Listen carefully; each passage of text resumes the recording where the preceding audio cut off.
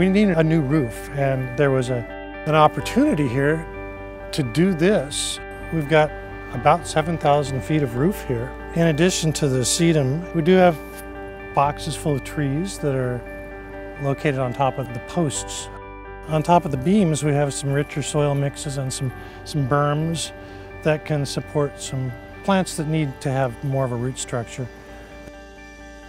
Green roofing is basically the addition of soil and plants and layers of drainage on a building.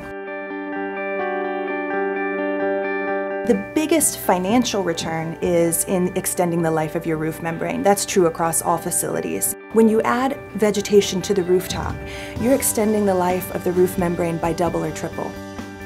Healthcare facilities really benefit from on-structure vegetation by energy savings. In addition to the patient benefits of viewing nature, it helps them manage stormwater on their facility, and it limits disruption to the facility's operations through patching and repairing and replacing their roofs because it extends the life of the membrane.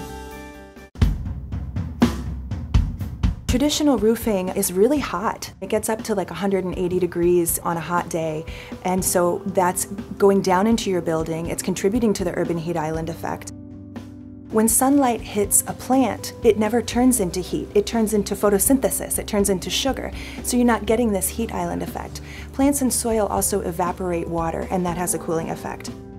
The shop and the building underneath stays cooler in the summertime and seems to require less fuel to heat in the winter.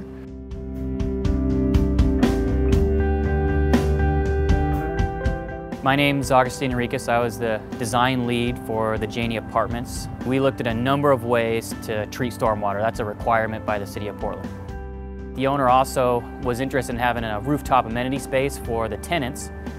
And in order to have residents not look out over basically roofing, it was a real natural reason to provide an eco-roof that was something to look at. As residents are going out and they're looking at 5, 6, 7 other buildings around town, this is a really easy thing to identify and get excited about. This building leased up faster than any other building they've been involved with. So in 2 or 3 months, it leased up for the highest rents in the city. So there's a real value from an owner's perspective. Vegetated roofing has a significant effect on human health. There are studies that show in a clinical setting where vegetated roofing actually affects clinical outcomes. Less stress, lower blood pressure, less use of narcotic pain medication.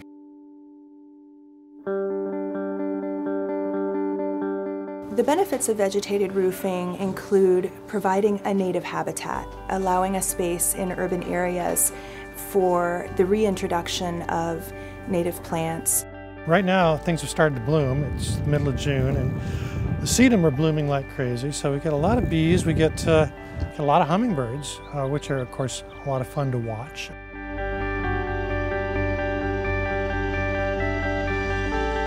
It's not as complicated as you might think. It's really simple. The benefits far outweigh the effort that went into it.